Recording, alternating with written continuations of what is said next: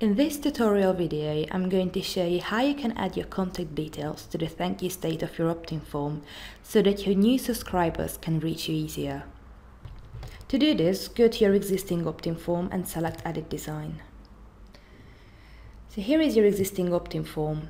Let's add a new state. Click on Add and select New State. If you do this, it's going to create a copy of your existing opt-in form. But don't worry, as we're already in a new state, it doesn't matter how much modifications we make here. It's not going to affect the sign-up form that you have in the first state. First of all, let me modify this text here.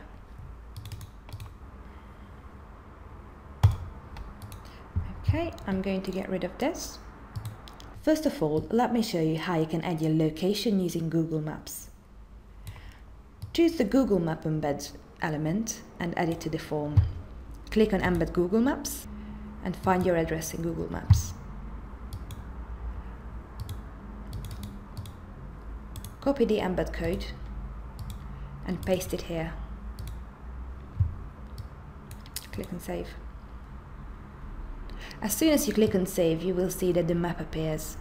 The next thing I'm going to show you is how to add the Click to Call button. We can get rid of these and these. Select the Click to Call element from the menu and add it to the form. If you click on it, you can modify the text. You can use a different text for the mobile call to action if you want, and add a phone number here. Now let's link this new state to your sign-up form.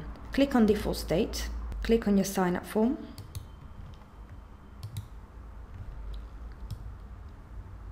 and go to Action after Sign Up. You want to select Switch State and choose State 1.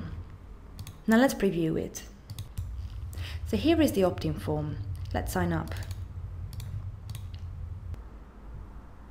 So you can see the map here with the location.